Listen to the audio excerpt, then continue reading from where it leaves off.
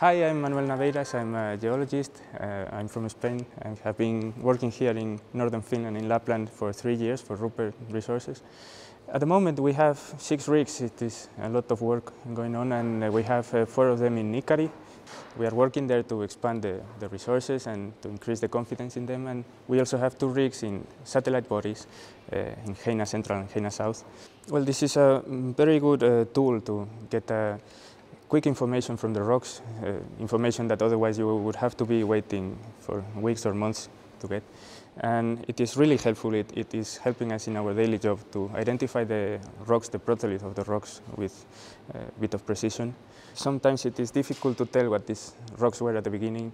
They went through a lot of stages of deformation, hydrothermal alteration, but with the portable XRF we get a quick measure of, we get a quick idea of the chemistry of the rocks, and there is some certain traces, certain elements that tell us a lot about what the rocks were at the beginning.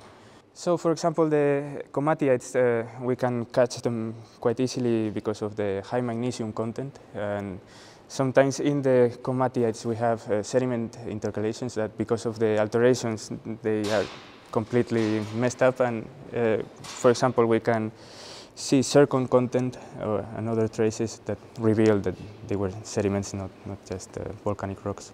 It is very helpful. It is getting us out of many trouble. Sometimes it is almost like cheating. We get a quick idea of what the rocks looks like without having to wait for the results. That we are sending so many things to the labs that sometimes we have to wait months for results. But with this it is just super quick.